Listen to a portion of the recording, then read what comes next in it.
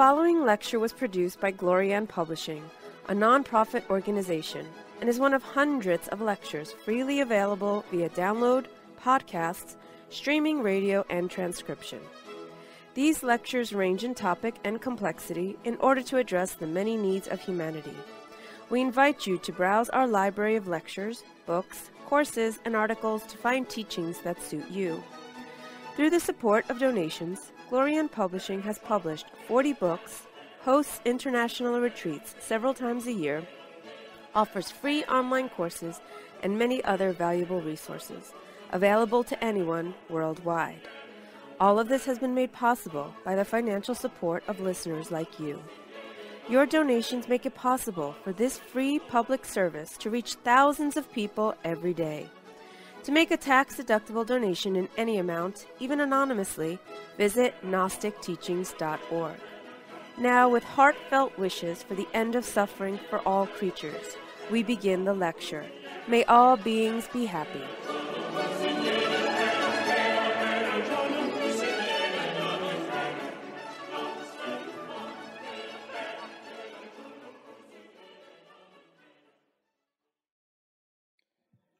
Now, in this tradition, we study all the religions of the world. And that's because every religion, every mystical tradition, comes from the same root, which was the experience of its founder. Any genuine religion or mystical tradition or type of spirituality is an attempt to convey something or communicate something of value and importance. So the main traditions that we study here, even though we call this tradition Gnosis, really, we have 4 primary subjects or areas of study. And they're rooted in the most ancient religions, which are Hinduism, Judaism, many other religions as well, but these are the 2 main ones.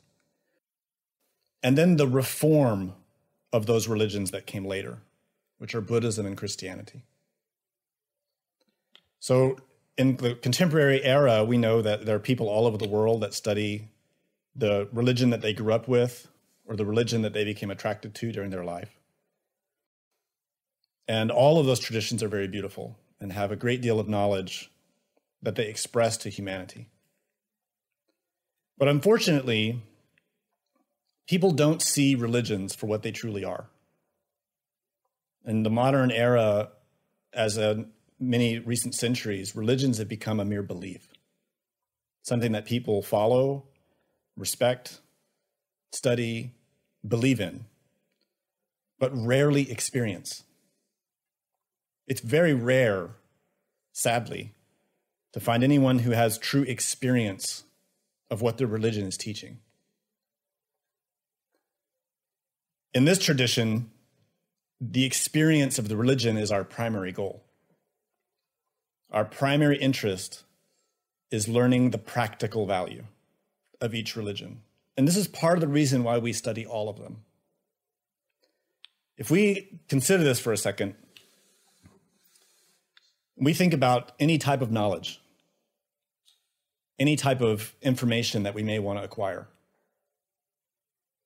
Usually it's all based on something that someone has said, something that someone has affirmed.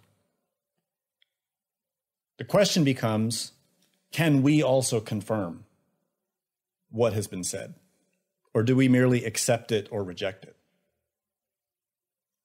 Now, in the case of these 4 traditions, Buddhism, Hinduism, Judaism, and Christianity, all of them, in their essence, teach exactly the same thing. On the surface, they can appear different. In the terminology, they can appear different. In the colors and the shapes and the flavors and the feeling of each tradition, it can seem different. But in their heart, they are exactly the same. They are attempting to convey an experience, something that cannot be communicated in words. Each one is like the expression of a person who's gone to another country and come back and said, I went here and I went there and I saw this place and I ate this food and I had all these great experiences and it was wonderful. And the food tasted like this and they served this type of meal and I really enjoyed it and you should experience the same thing. And we hear all that and we get excited. And we believe that that must be a great place to go, but we've never been there. And religions are exactly like that. We need to go to the place and experience it for ourselves in order to really know what that religion is about. So it'd be like us believing that India is a great country, but having never gone there. We may believe it, we may love it, we may talk about it, we may have lots of books about it and wear clothes from there and listen to music and burn incense and eat that food.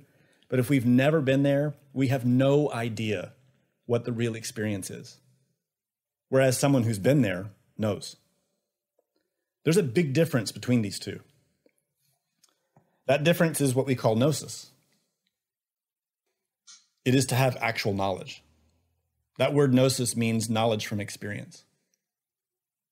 Now, all of these religions, these traditions that I'm pointing at, have tried to express the experience of what reality is. And they've all expressed it in their own words and using their own symbols and their own descriptions. But they're all describing the same thing, the nature of reality. What is real? Not in terms of a belief, not in terms of something that we should simply accept, but in terms of something that is experienceable, something that can be known. So these two illustrations represent symbolic ways of illustrating the experience that religion is pointing towards.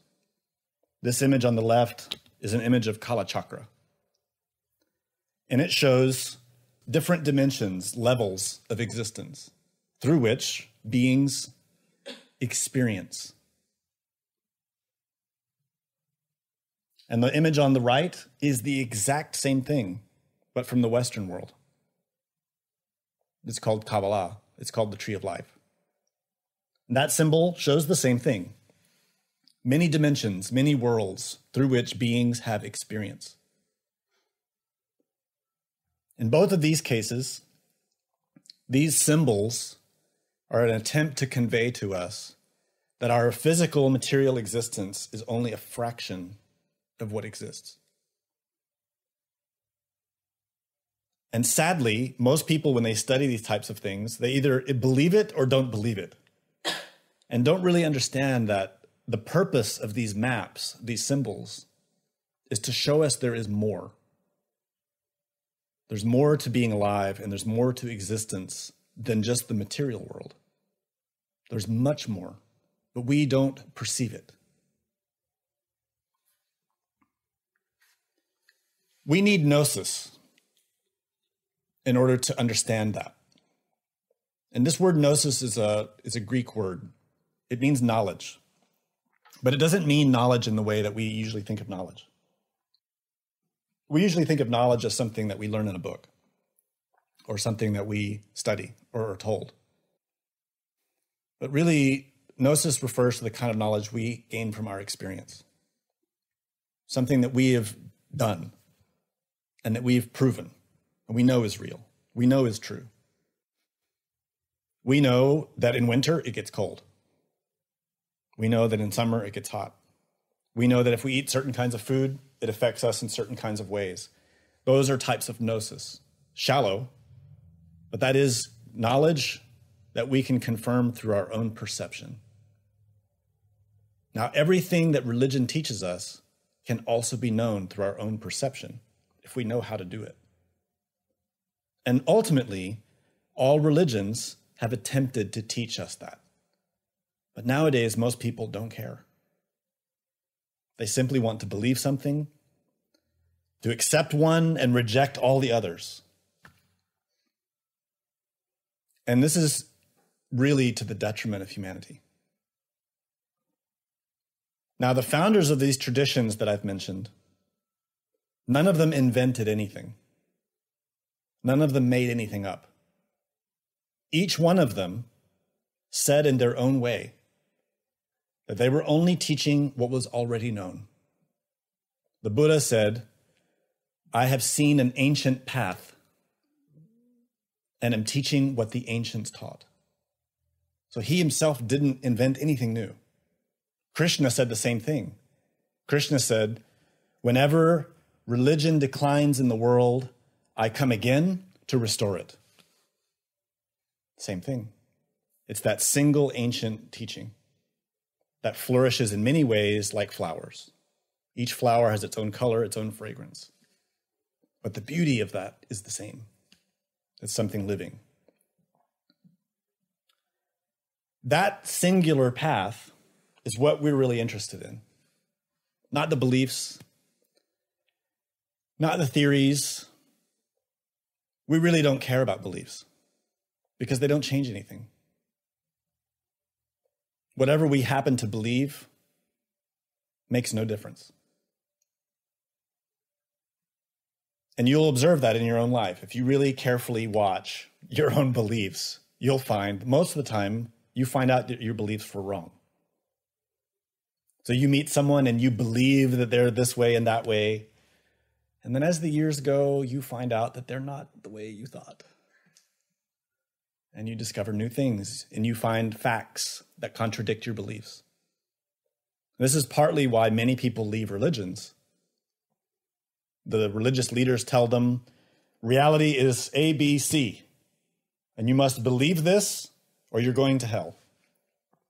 And then the followers find out that A, B, and C don't add up. They don't really make sense in terms of the facts of how nature works and how the mind works and how humanity works. So they leave the religion. Or they see the religious leader doing things that contradict what the religious leader has been saying all along. And they leave for that reason. Really, truthfully, if the religious leaders were teaching how to acquire gnosis, that problem wouldn't happen. This is why we emphasize it so heavily. As an instructor in this tradition, I really don't care what you believe. That's your business. I respect it. You can believe whatever you want. But my interest as an instructor is to help you come to know so that you don't have to believe. So you can know. You see, when you know something, there is no doubt. There's no fear. There's confidence. And not confidence in an outside group or an outside instructor or a teacher or a movement, but a confidence in yourself.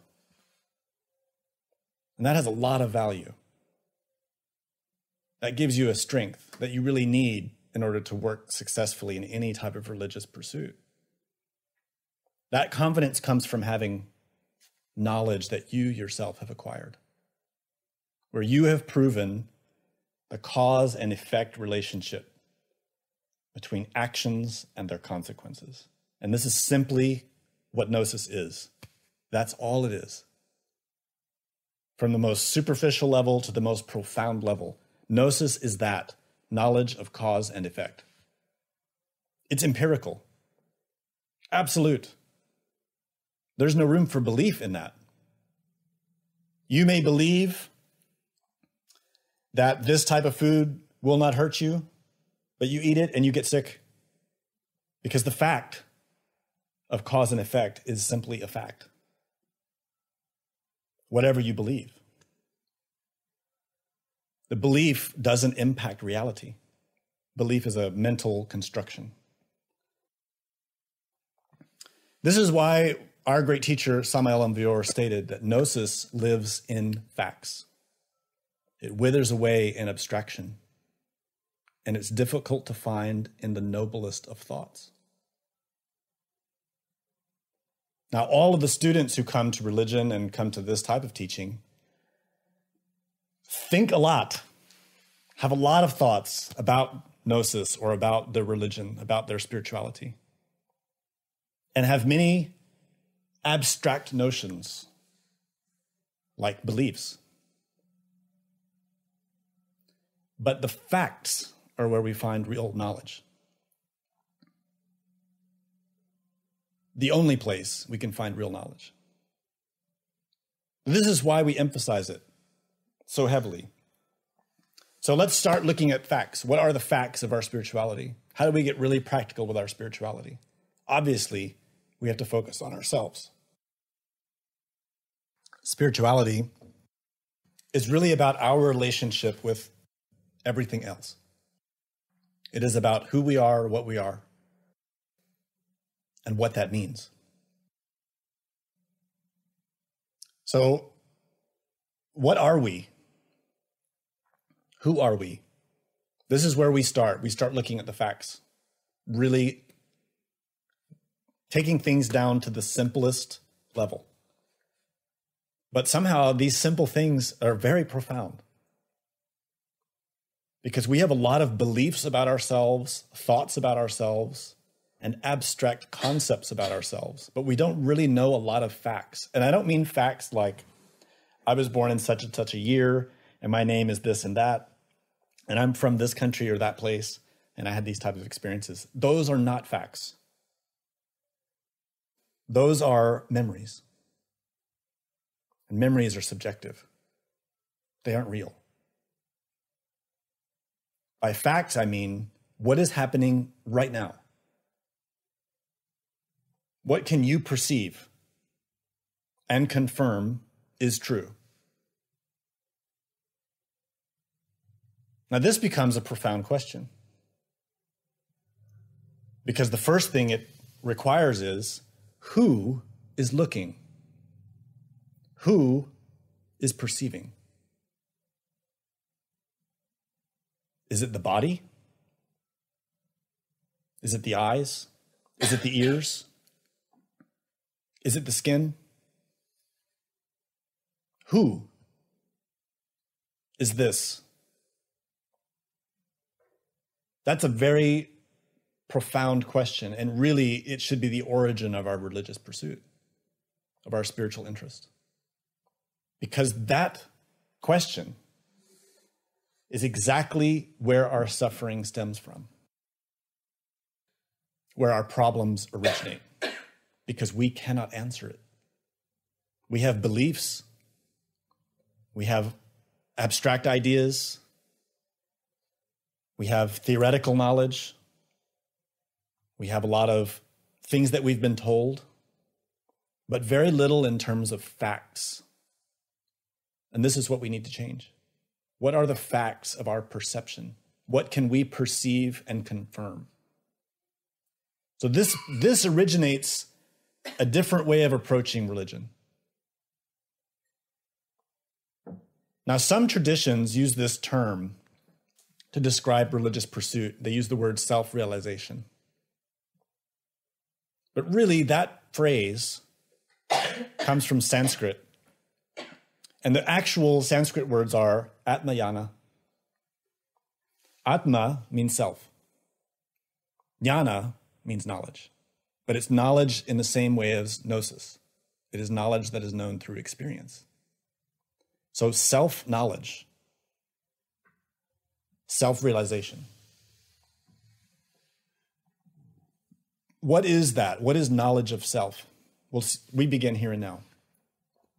Who is this self? Who am I? Who is this that's here? If we are willing to be superficial and say, well, my name is this and that, and I have this skin color, and I'm from this place, that all is very superficial, but it doesn't lead to any understanding. That's not real knowledge. That's just appearances. So we need to go deeper and perceive and look and question what is past the mask. What is deeper than the superficial appearance? Where does the question itself originate? So right at the start, we are doing a kind of introspection. Instead of looking outside and trying to say, what is God? What is Buddha? What is Dharma? We're looking inside. What am I? What is this perception? And why does it change? What is mind? What is emotion? These questions, when asked and watched and perceived, lead to real knowledge, real understanding. So we collect that type of inquiry when we talk about the term consciousness. Consciousness is the ability to perceive. Consciousness itself is not thought, not emotion, not sensation on the body. It is perception, but it is beyond the physical senses. Right now, we are all perceiving through the senses. We're hearing with our ears, seeing through our eyes. We can sense with the feeling of touch. Those perceptions are all being received in one place, and that is the consciousness itself. It is the perceiver that's looking through the mirror or the glasses of the senses. We can also call that awareness. And this is the central point that religion really rotates around, because it is the center point of any experience of living, of existing. It is the state of consciousness that determines our experience of life. So what is our state of consciousness? What is our level? We probably don't really have an answer to that question, but we should. The whole of our studies is about this. Everything is about this. The state of consciousness. So when we study this, we immediately need to analyze, what is consciousness? How does it work? What do I experience of consciousness and perception? And if you're serious about that observation, you will discover that consciousness changes. Naturally, we know that our thoughts change and our emotions change. So we see them on this diagram of a person. We have lots of thoughts that happen, lots of emotions that happen, and we move the body. And we perceive all of that to some degree. But in the midst of it, our ability to perceive it changes. Sometimes we're not really aware. We're doing whatever we're doing, and we have thoughts that are moving around in our heads, and we have emotions that are moving around in our hearts, but we're not really aware of all of those things all of the time. We have a little bit of awareness of what we're doing when we're cooking, but really our awareness on the cooking is kind of, we paid a little attention, but mostly we're thinking. So while we're cooking, we're thinking, oh, I have this problem, and I need to solve my problem, and I need to figure out what I'm going to do. So our hands are doing the cooking, but our attention is distracted. Our attention is bouncing from this thought and this emotion. Then the phone rings, and we take the phone call, and then we're still cooking. And then someone's talking in the other room, and we're kind of listening to that conversation because we want to know what they're talking about. So the attention is not very strong. It leaps around. That is a state of consciousness. That quality, which we can call a wild mind. Some call it monkey mind. It's a very distracted state. And it's one in which suffering is the primary quality. A lack of knowing. The presence of uncertainty, anxiety, doubt, anger, envy, fear. Many emotional qualities, and a surging mind with thoughts that constantly call for our attention, and different sensations on the body that constantly call for our attention. In other words, a chaos, a random, constantly shifting, changing landscape with no certainty and nothing reliable. That is the state of consciousness of most people. And most people are not aware of it. But that is exactly what has to change if we want to understand what gnosis is, what religion is. It's that state. We need to understand, what is perception? What is awareness? What are all of these things in myself? So really what we're talking about here is our psychology. And in this tradition, we talk about having 3 brains. Sounds funny. But really, it means 3 centers of activity, 3 psychological aspects. Our head, our heart, our hands, body, action, movement. 3 realms of psychological functioning. Each one, unfortunately, in us, tends to operate independent of the others without our awareness. So while we're thinking of something, some other feelings are happening in us, and physically we're doing something altogether different. So they're not integrated. And we're not really aware of all of them. This leads us to problems. It means that while we're distracted by thinking and distracted by emotions and doing different types of activities, we're not really aware of how all these relate to each other. And we're not really aware that each one of them is using energy in its own way. And we wonder why we're tired. And we wonder why we have pain and why we have doubt and anxiety and we have uncertainty. And we don't have answers to the questions that we need answered. And it's because of this. How our awareness, consciousness, is engaged in all of this from moment to moment. So all the ancient religions present to the followers a way of changing that and working on that. And each one has their own term for that. Buddhism, they call it Dharma. Hinduism, they call it yoga. Now, these words have a great deal of significance. Today, I want to talk about how Hinduism presents it, because really, it's the oldest. And it's also simple to understand and easy to apply. Now, most people, when they hear this word yoga, they think of stretching and contorting the body into all kinds of strange-looking positions. That type of yoga is really superficial. It's fine for exercising the body, but it has really nothing to do with awakening consciousness or developing spiritually. Yoga, as a Sanskrit word, means union, and it's describing the union of our experience with reality. It means that our individual perception becomes unified with facts, with what is real, what is true, not what is merely illusion, maya, but what is real. So that's really what yoga means.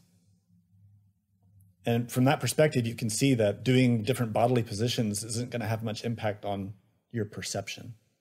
It's only going to change the position of the physical body. We need to change the position of our perception. So that word's related to the Latin word religare, which means to reunite. And that's the root of the word religion. Now, the chief teaching, the main and most important teaching of yoga is the Bhagavad-gita. And this is the central, one of the most important books in Hinduism. It's a teaching that Krishna gave. If you don't know who Krishna is, then you should read this book. Bhagavad-gita, it means the song of the Lord. And Krishna is an equivalent symbol to Jesus, Christ, from the West. In Buddhism, Avalokiteshvara, Chenrezig. These are all the same symbol. They represent the same thing. So this image here represents Krishna teaching a soul, a consciousness, about what he has to do. So yoga is the method through which we as a consciousness, as a perceiver, can unite our perception with facts, with truth, with reality. So we can cut through the illusions, the obstacles, in order to understand something real, something true. And the way yoga approaches this is exactly the way that we just discussed, through these three aspects. This is the beginning. So the first teaching that Krishna gives in the Bhagavad-gita is how to act, how to use your skill, your energy, your body to act. And this is called karma yoga. And it's simply how to behave, how to work, how to be engaged in the world, how to take care of responsibilities, how to perform any action, even mentally or emotionally, not just with the hands, the body. And the second that he explains is called bhakti. And this is the path related with the heart. And the third is jnana, which is related with the intellect, the mind. Now, these three, obviously we have them. And unfortunately, many people who study yoga take it superficially and literally, and they think that they should study only one of these. And this we find in every religion, not just in Hinduism. We find people who have an interest in spirituality, and they only want to read and study their scripture. So they really are only interested in jnana yoga. They could be a Christian, they could be a Jew, they can be Islam, a Muslim. They don't want to change the way they live their daily lives through how they act and engage with others. They don't really want to do anything emotional like pray. They're not interested in those things. They just like the idea. And likewise, we find people who just want to go to church or temple to have that devotional connection, to sing songs and to feel like they're getting something good from the priest or the lama. And they need that emotionally, but they don't really want to study anything and they don't really want to change how they behave. And similarly, we find those who just want to do a lot of rituals. They do a lot of circumambulations, or they do prostrations, or they do whatever types of physical actions, but no emotional work and no intellectual study. The reality is these three are all the same. We need all three in order to be a balanced person. If you only exercise one arm, that arm will get very strong, but the rest of your body will be very weak and you will look really weird. It's better if you exercise the whole body. And it's the same with our psyche, with our mind. When we exercise all the parts of ourselves, then we strengthen completely. And the same is true with yoga. So what we want to learn is how to integrate these, how to use them all simultaneously. And the chief way to do that is to be balanced in our daily practice, in our daily work, whatever spiritual approach we are adopting, utilizing, to try to make sure that every day we're using the body, we're using the heart, we're using the mind. But mostly, we're using all of them with attention, awareness. And by doing that, we're working in the fourth path. In yoga and Hinduism, this is called Raja Yoga. This means the royal path, the royal yoga. And this Raja Yoga integrates everything and goes beyond any one of them. So really in our tradition, this is what we study. We're studying a more complete system. We're not just studying with the mind. We're not just doing devotional practice. We're not just moving the physical body. We're using all of them, integrating them, using them together.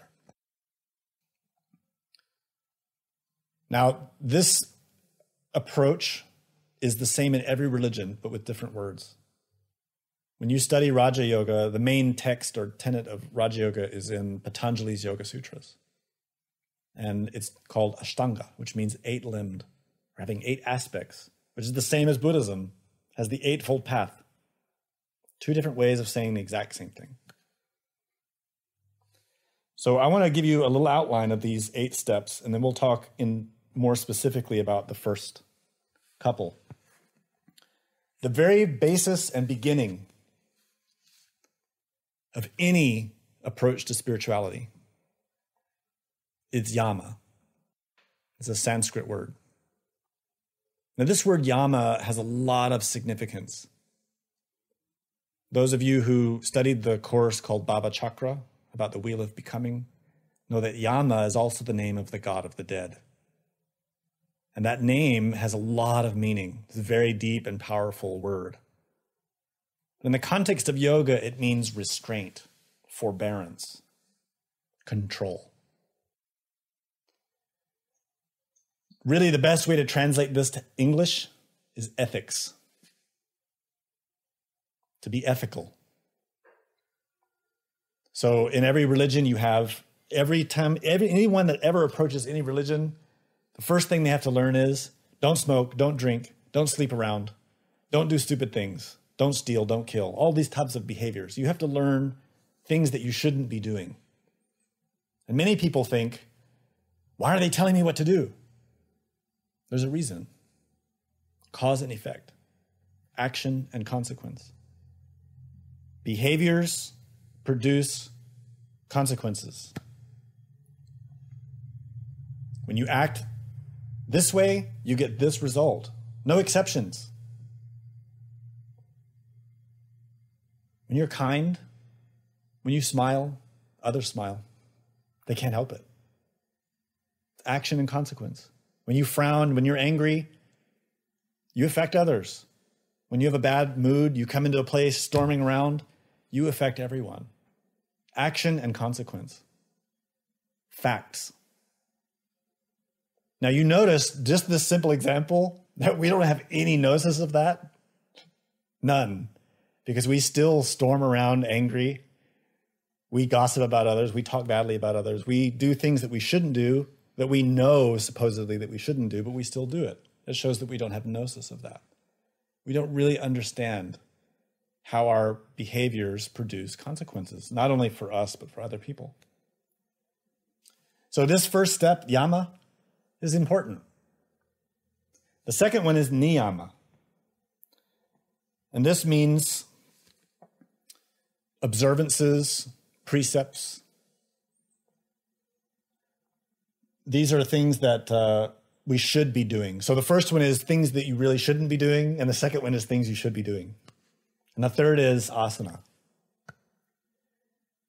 It refers to our use of the physical body.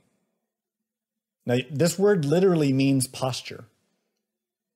And most people think that asana means hatha yoga postures, that you have to sit in padmasana or you have to learn the lotus position in order to advance spiritually, which is not true. But really, this word is here because it means we need to be relaxed. Relaxation. Believe it or not, that is a spiritual prerequisite. A body and a mind that's tense is a body and mind that is resisting, that is in conflict, that is suffering. So to relax is to let that tension go, to not be engaged in a conflict, to be open. And there's a great deal of significance in that. Most students who enter any type of spirituality skip all three of these. Because most students think, oh, well, these are so easy. I want to get to the good stuff. So they skip on down to the next levels where they find more interesting things like pranayama, pratyahara. And they want to start doing these spiritual practices, and they just don't even want to think about the ethics. But there's a reason why Patanjali taught these steps in this order, and it's because every other religious founder also taught these steps in this order, because they fit together according to cause and effect. You cannot be successful in pranayama and pratyahara if you skip the first three steps. It won't happen. Pranayama, commonly interpreted as breath control or breathing exercises, is really much more powerful than that. Breathing really has very little to do with it. Pranayama is about controlling energy. Prana is life force, the vital energy. It's the root energy of being alive. When you learn pranayama, you're learning to control that energy and utilize it. You can't. If you're tense, if you've been doing things you shouldn't be doing, it won't happen. Pranayama will be ineffective. Same with pratyahara, which is deeper. Pratyahara is when you are withdrawing attention from the senses, physical senses. It's preparation for meditation, but it has more usefulness than simply that. Pratyahara is a state of consciousness in which you're withdrawing from the physical world in order to turn inward, to work in your spiritual practice. You really need pratyahara just to pray. Simple prayer. But you'll notice that when you've done something harmful or you're in a bad state emotionally or mentally, it's very difficult to pray well because the emotion's surging. But when you're very peaceful, when you haven't done anything wrong, when you feel calm and relaxed, prayer is completely different. There's a completely different impact. And that's because of how these work together. They're based upon one another. They're levels. When one learns to withdraw attention from the senses, one can then enter into real concentration, which is called dharana. And concentration, what we mean here is the ability to place attention on something and not be distracted. And the reason this is important is because in our current state, we don't have that. Our attention is easily distracted. We try to concentrate on something, but there's so many thoughts, so many emotions, worries, fears, so much anxiety, so many things to think about and things we want to do and TV shows we want to watch, that really we don't get very far with any one activity. Concentration is necessary in order for us to reach the higher states. Dhyana is actual meditation. This is a state in which we have suspended the senses, withdrawn the attention inward and focused on something specific, and then totally become concentrated and absorbed in that concentration. From that emerges this final state, which is called samadhi. And this is where we experience reality. Now, this can sound a little overwhelming. And what's the point? The point is, it's here in samadhi where you experience who you truly are,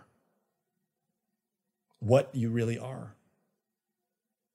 Because you have set your body and your mind in a state of peace, and you have withdrawn perception from all of that so that that perceiver can perceive itself and experience itself. And that is where we discover what we really are, our true nature. In Buddhism, this is called Tathagata Karma, Buddha nature. It is the true identity, the true nature of the mind, the true nature of perception. In that experience, there is no suffering. There is no anxiety. There's no pain, no doubt. There is a profound peace. And that peace is accompanied by joy and an all-embracing love. That's why every founder of every religion has said these things, that the religion is about kindness, it's about love, compassion, generosity.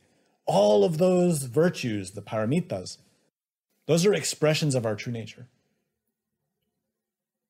It isn't outside of us. You cannot find it in a temple or a book. You can't find it in a teacher. You can find it inside. It's here, right now, in you. But you can't perceive it because of the clouds of the mind. But learning these simple steps, basically learning how to meditate properly.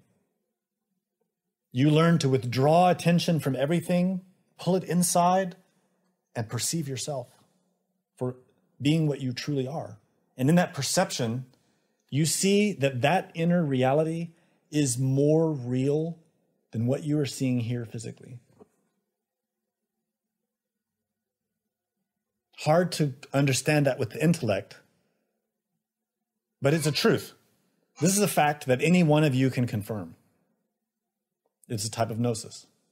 If you really study yourself and study meditation, you will experience it. You will confirm it. But you can't skip any step. You can't say, I'm going to go have that. I'm going to go to samadhi right now. I'm going to skip all this other stuff because it's confusing, complicated. I'm going to go straight there. Good luck. It doesn't work like that. Every tradition has their own way of presenting these steps. I'm just using this model from Patanjali because it's simple. Even if you don't think it's simple, it actually is very simple. And anyone can do it. It doesn't matter what you believe. It doesn't matter what your religious background is. It makes no difference. It has nothing to do with beliefs. This has to do with learning to use consciousness in the right way, with awareness. Now, this state, samadhi, we're talking about it now in the context of meditation, because that's where we will probably have our first experience of it. But it is not restricted to meditation. It is simply a state of perception. And it's likely that many people have already experienced it, but didn't know the name. To put it in another way of understanding what samadhi is an experience of perceiving the reality without any filter, meaning that the mind is not changing what you perceive. There's no anger present. There's no doubt, no fear, no lust, no envy, no jealousy. Pure perception, unclouded, unfiltered. And it may only last briefly. And this type of perception can happen to us easily when we're children, when we're very young, because our karmic debt hasn't fully trapped us yet. So as a child, you may remember seeing things and having a kind of experience that you can't explain easily, but it moved you very deeply. And it may be something simple, even that appears to be meaningless. But it can be related to a type of samadhi, a type of perception that was very pure and had a feeling of happiness and joy and just peacefulness. It's something that we know is real because most of us have experienced it in some form. It can be our normal state because it is the natural state of the consciousness. The state that we have now is unnatural, abnormal. The quality of consciousness that we have, the quality of mind that we have, we made it. We suffer because we don't perceive the truth of ourselves. We're in pain and in doubt and in darkness, ignorant, because we don't perceive the reality. We are confused by our thoughts, by our feelings, and by impulses in the body, and we don't see them for what they are. But when we learn how to use perception and learn how to use our energy, harnessing our energy, we can cut through those veils.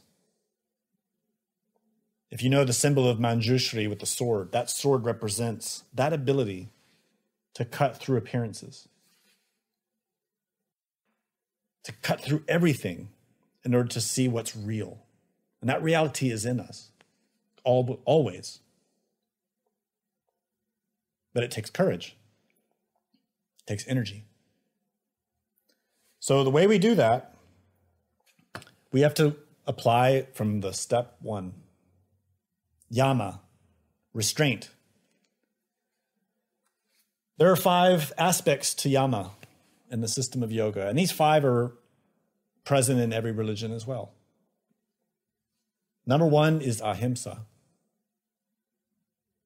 Most people think ahimsa just means nonviolence. So you go on a protest and you don't beat anybody up.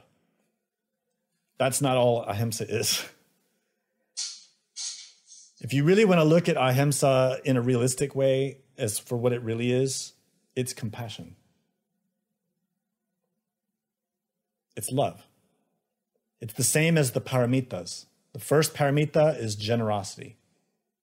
This is the same.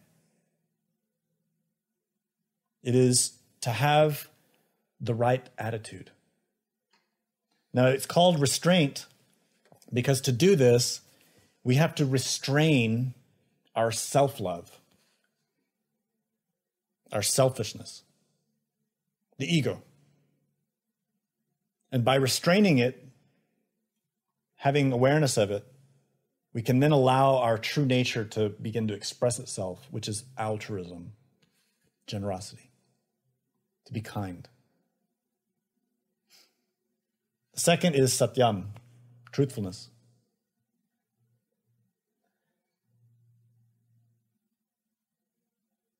It means that we need to be honest, truthful, not only with other people, but with ourselves. Asteya is to not steal. Brahmacharya is to have sexual purity, chastity. And aparigraha is renunciation, freedom from desires.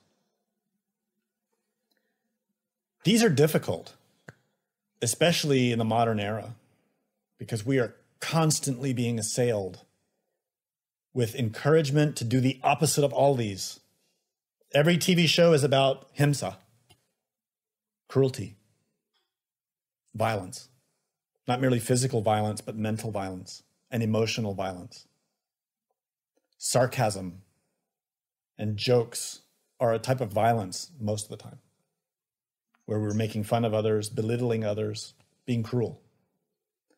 Satyam, most of the media, the television, the magazines and newspapers, none of it is true. There's a great deal of false information, a lot of lying. And more people make their living being paid to lie. And we should not fall into that. Asteya, to not steal. The modern world. Everyone's stealing from everyone else, trying to get whatever they can for nothing. Brahmacharya, obviously, this world has no interest in sexual purity. This is a sad truth. Most people are only interested in lust, pursuing desires in that form, not realizing that it's completely opposite of any real spiritual work. And aparigraha, renunciation. This is the big one in this world. Everybody wants to have their spiritual life and get all the material pleasures too. Really, the material aspect of things is irrelevant. What's important here is an attitude of renunciation, to not be always focused on getting things. And it doesn't mean just material things. It means circumstances too. And we're always obsessed with the idea that I've got to get this situation. I need to get into this other place to live, or I need to get married, or I need to get some concept that I have, some belief that if I have that, I'll be happy. We need to learn instead to not afflict ourselves with so many desires, but to be more simple. So the accompanying aspect is niyama, which is precepts. Saucha is to have purity. And this is not only physically, but psychologically. To learn to be pure, to be clean. This is a really big one. It's the first of these precepts. And some people think, oh, it just means keep your clothes clean and take a shower. And this is part of it, to be clean people. But to be psychologically clean, that isn't easy, especially nowadays, because we're exposed to a lot of dirtiness, filthy things on TV, the movies, amongst friends. The topics of conversation and the things that people are interested in are often really dirty. Not good, not healthy. This also implies to have integrity, to be pure-hearted, to not have guile or cunning, not trying to cheat people, but to be honest. Santosha is to have contentment, to be happy with what you have, to see what you have and be grateful. Not only material things, but also the people in your life, the circumstances of your life, even when they're difficult. Tapas, austerity or penance. Now, traditionally, tapas is looked at as behaviors that you adopt in order to pay karma. So people will go on a pilgrimage.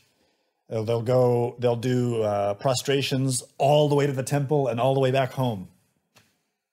And that's a kind of tapas or austerity. And there's value in those approaches to spirituality. But in this tradition, we look at all of these in a deeper way. When you take this type of path, you're really adopting it and you're putting it into work in your life on a daily basis. The tapas is going to come. You don't need to create it. You don't need to go making difficulties for yourself because you will get them. It's part of the work. Part of the spiritual path is that your own true nature is going to reveal to you the things that you need to change. And those are revealed to you through difficulties. We call them ordeals, trials, challenges, difficulties. One of the chief skills that a student needs to learn is to perceive all circumstances as tapas, austerities, penance, so that when you get a problem, you don't immediately react with, oh, not again. Why me? Woe is me. And then we go to all our friends and say, can you believe this is happening? This guy, he did this and he did that. And we complain. But really the right attitude is to take that problem and say, thank you. Because this problem is revealing to me my weakness, my shortcoming. Now I can change it. This is my chance to change it.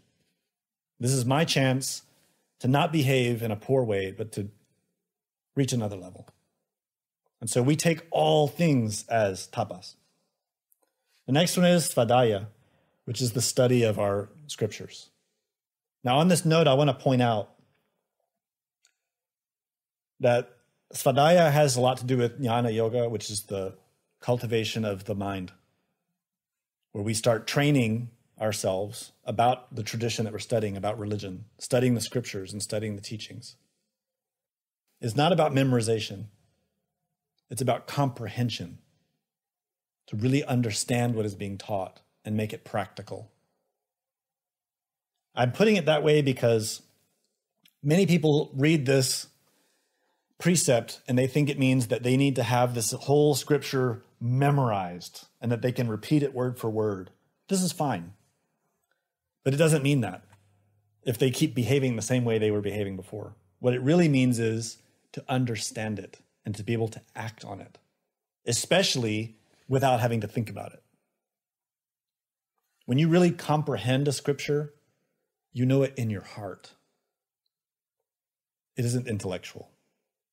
Comprehension is here in the heart. And the last of the precepts is Ishvara Pranidhana. Usually this is translated as surrendering to God, but here we call it self-remembering. And it's important because Ishvara is a reference to the innermost, to the divinity that is inside. Pranidhana is to remember or perceive, to pay attention to.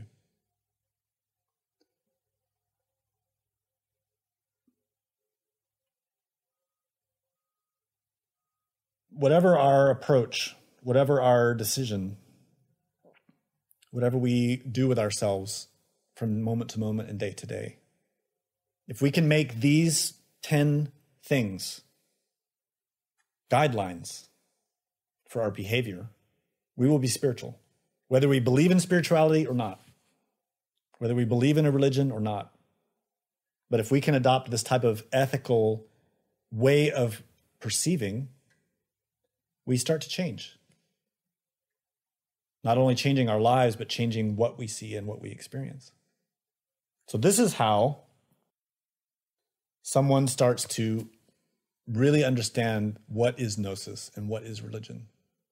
All of it is summarized in observing yourself. All of it. To be mindful, to be aware. That is the beginning of meditation. That is the beginning of samadhi. So all of the steps that we went over of Raja Yoga are simply that. We broke it into a lot of pieces to analyze it in detail, but really the synthesis of it is to observe yourself all the time. Now that observation should not be one of judgment. It should be one that's impartial, where you're looking at yourself as though you don't know yourself. This is a different attitude. We usually don't really look at ourselves.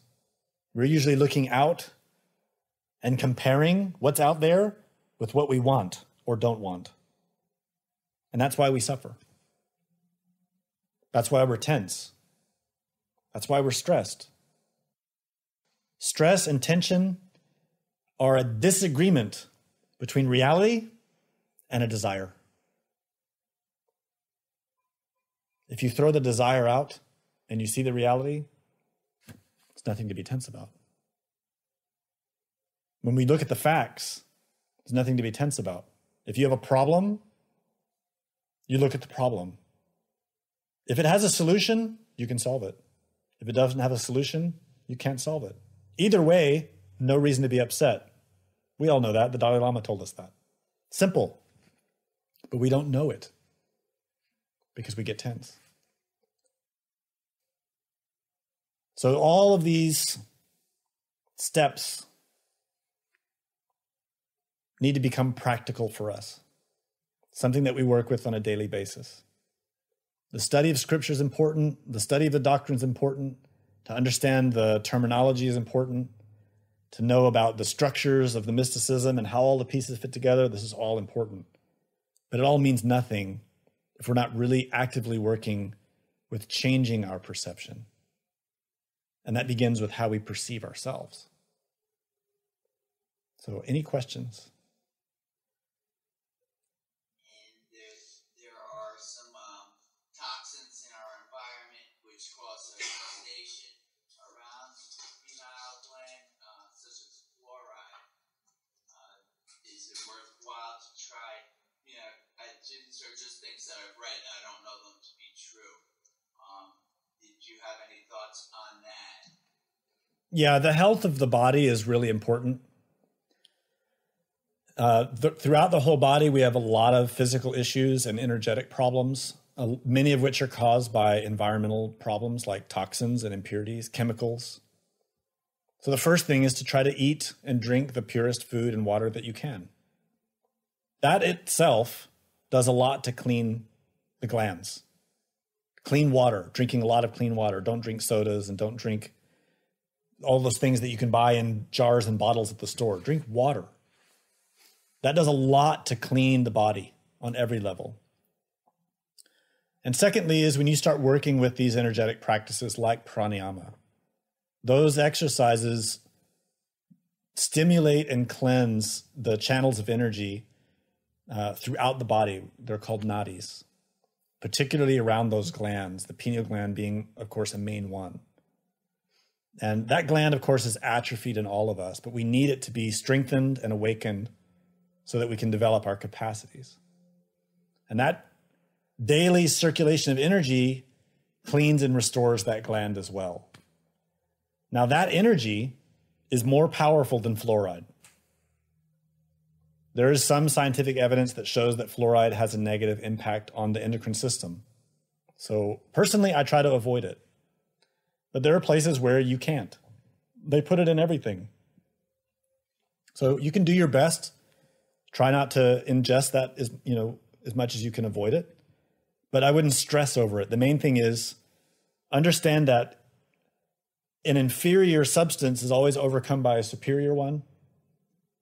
So even if you're eating food that's not that good, which is the case for everybody on this planet right now, if we're really engaged in our spiritual work and transforming energy, we're getting superior forms of energy through that. And so that will nourish us and sustain us. Another question? My meditation has a lot to do with breath and breath control. Okay. This that I do is meditate in a shower with a nice hot shower, and then turn the water onto freezing cold without lose the flow of my breath. Because first instinct is to kind of gasp. Is that worthwhile, or is that just like pushing something kind of craziness over the edge? And these are just things that I've heard from other people, so I just wanted to get your take. Yeah, there are varieties of pranayamas that utilize the changing of temperature. But they don't really have much application in the approach that we take here. Okay. What we're trying to do here is to relax the body and stimulate the consciousness so that we focus all of our attention internally. So we don't want to stimulate the body or shock the body. We want the body to be fully relaxed and basically let the body sleep while the consciousness becomes active internally. That brings me to a third question. Meditation in a sensory deprivation tank. I don't know if you're familiar with this. Yeah, I'm familiar with them. Sure. Yeah, the same issue. When you learn how to relax properly, you don't need a sensory deprivation tank. It's unnecessary. Learning to relax, learning to work with energy in the body, you automatically learn to extract attention from the senses. The body rests on its own, perfectly at ease, without the difficulty or expense of one of those tanks. And the benefit of that is that you can then meditate anywhere, anytime. So, the tank's fine. Those are interesting, but they're not necessary. And in fact, they can become a crutch. You could become dependent on it. My next question is about DMT. Is that something that is beneficial, and are the experiences reality? What we're trying to do in this tradition, like most or many traditions, is strengthen the consciousness so that it can perceive reality without any filters, without any external conditioning. So as we are now, our consciousness is conditioned. It's conditioned by the state of being that we have created. And that is our misperception of reality and our misperception of ourselves.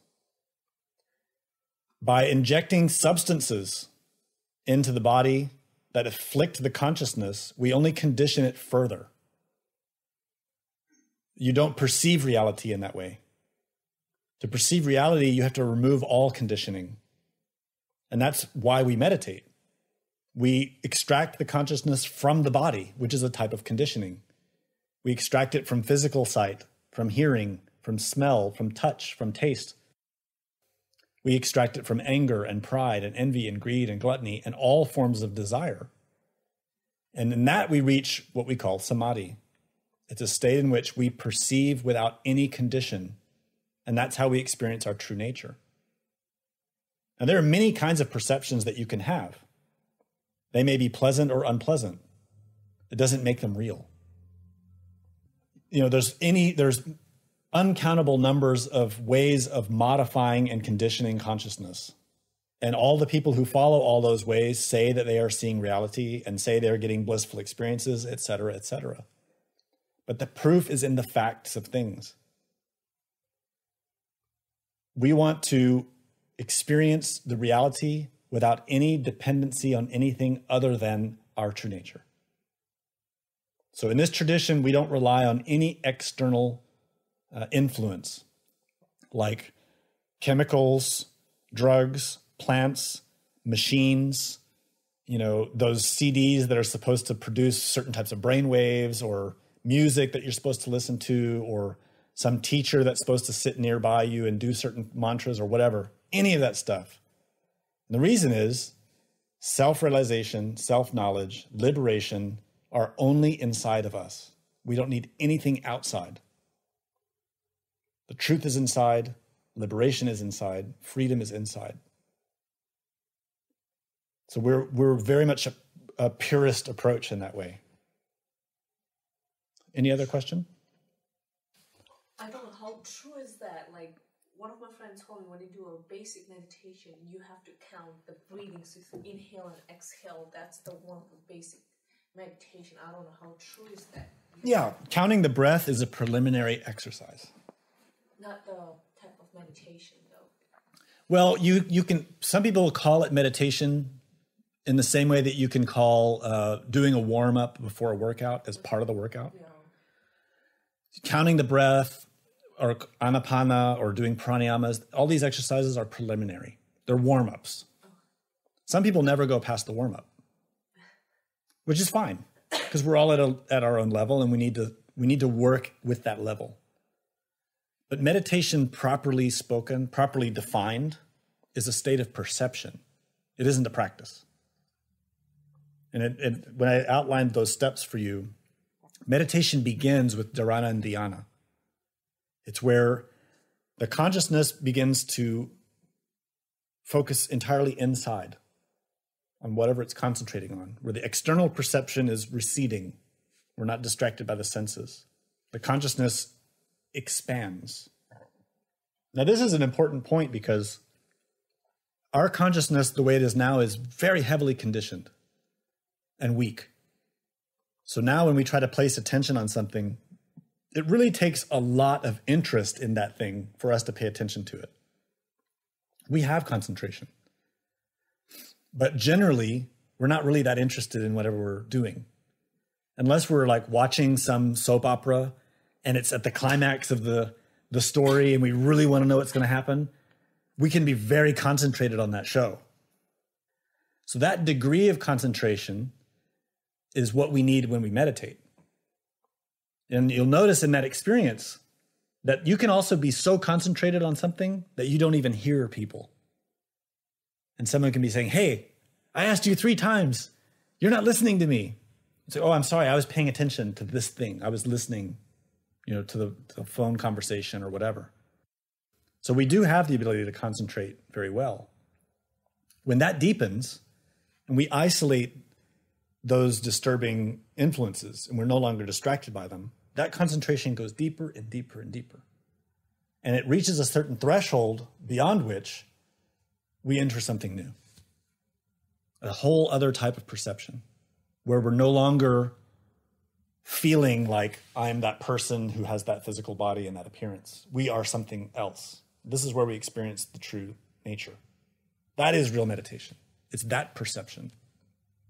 So, and we use the term meditation in a loose way, I think, in most traditions. Like, if you sit a certain way and you breathe a certain way, you're meditating. Not really.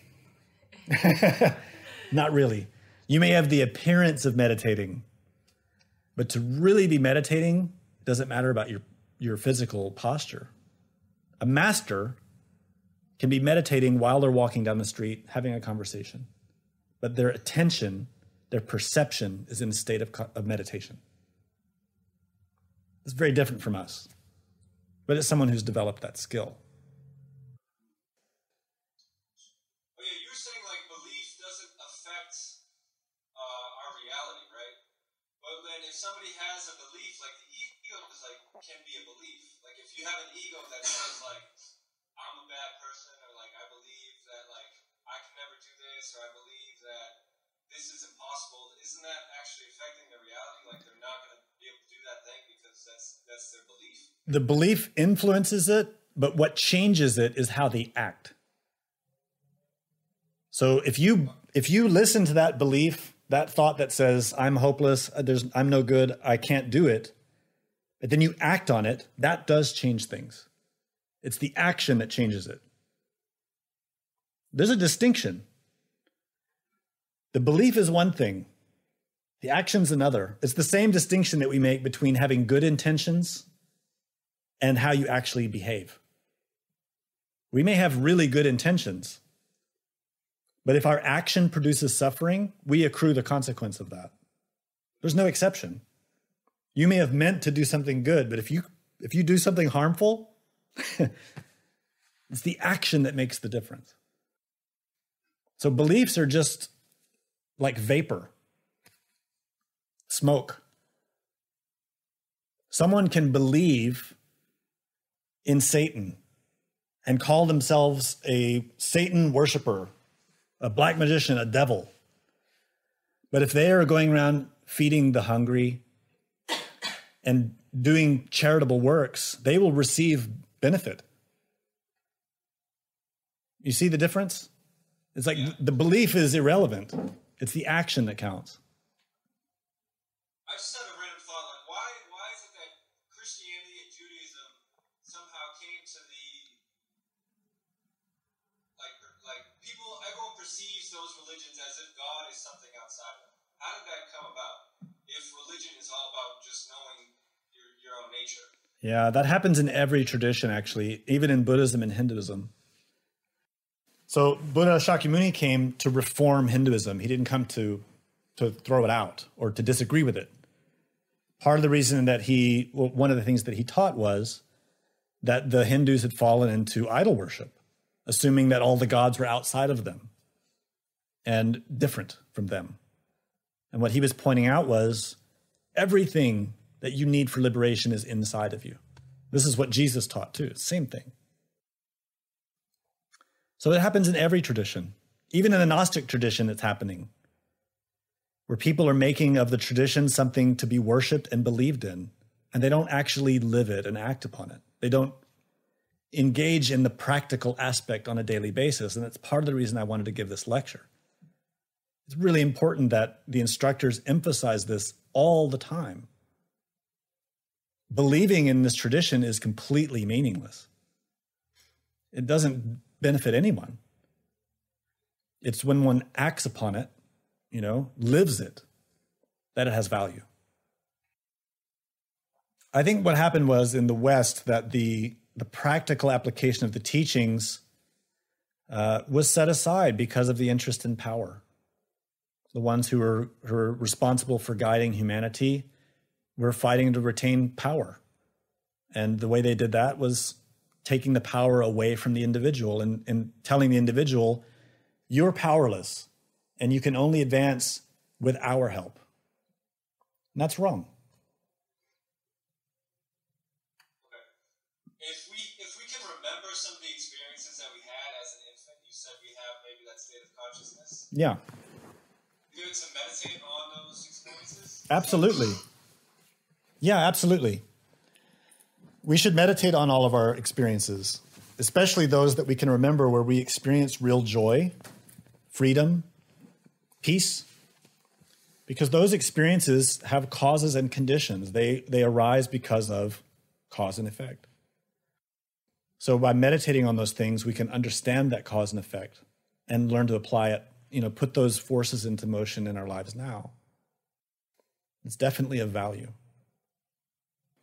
Yes. Okay, so my question is maybe a little bit complex because what I seem to have found is that when you get to a place where the body is relaxed and you're concentrated inwardly, basically your body is asleep and your consciousness is still awake, that two different things can happen at that point. And one of them is you can leave your body if you want to, or you don't have to leave your body, you can stay there.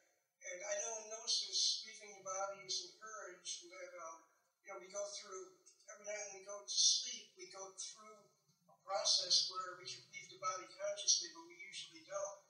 But anyways, so I'm wondering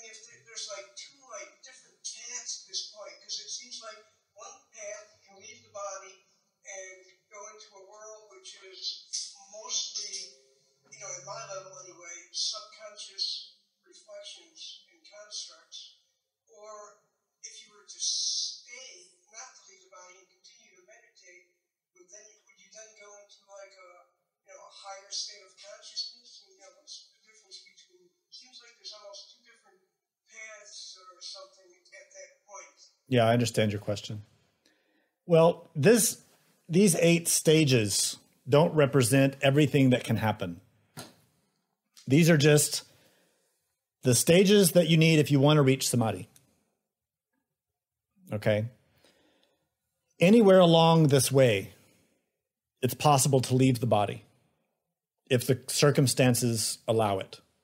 So even if you get relaxed, you've done your ethical work and you get relaxed, you can go right out of your body right there. You can be doing pranayama and go out of your body. You can be doing pratyahara and go out of your body. You follow? Yes, I do. In fact, that's, I agree. Yeah.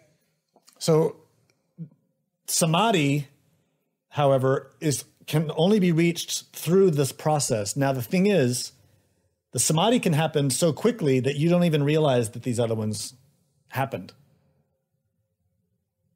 When you get very relaxed and concentrated, you can go right through all of them in an instant. And then go right back to the beginning.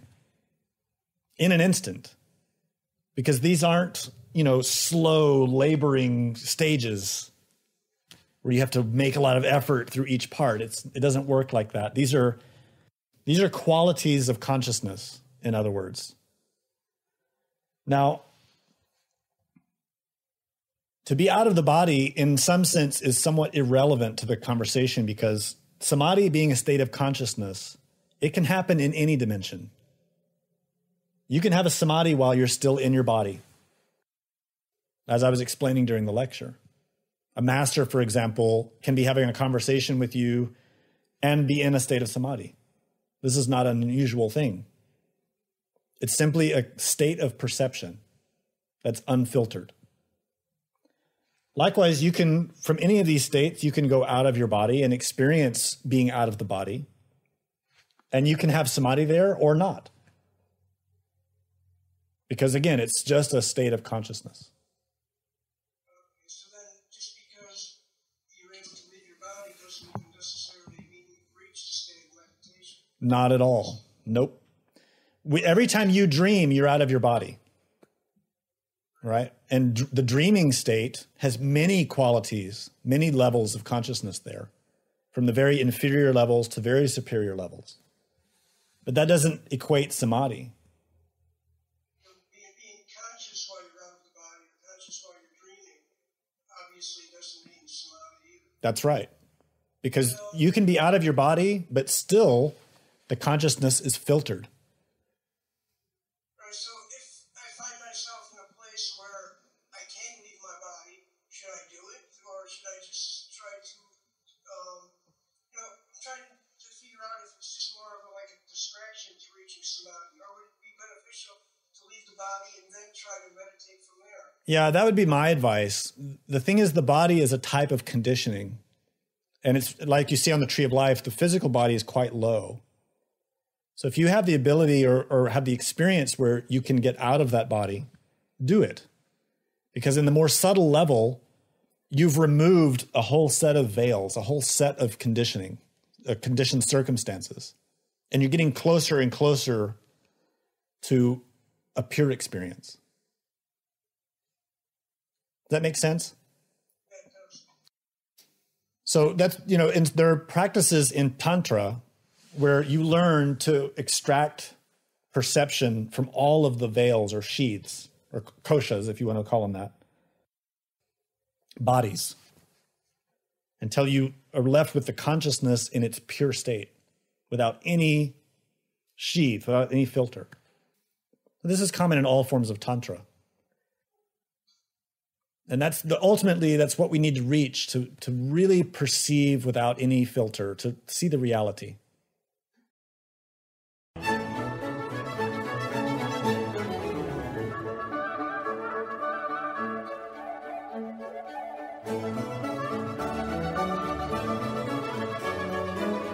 To learn more about what you learned in this lecture, we invite you to explore the books published by Glorian Publishing, available from booksellers worldwide. You may also be interested in online courses or upcoming retreats, all of which you can learn about at gnosticteachings.org. All of this has been made possible by the financial support of listeners like you. Will you help others to benefit from this knowledge? Most spiritual schools recommend a donation of $10 to $20 per lecture. Every donation helps. Make a donation now at gnosticteachings.org. Thank you. May all beings be happy.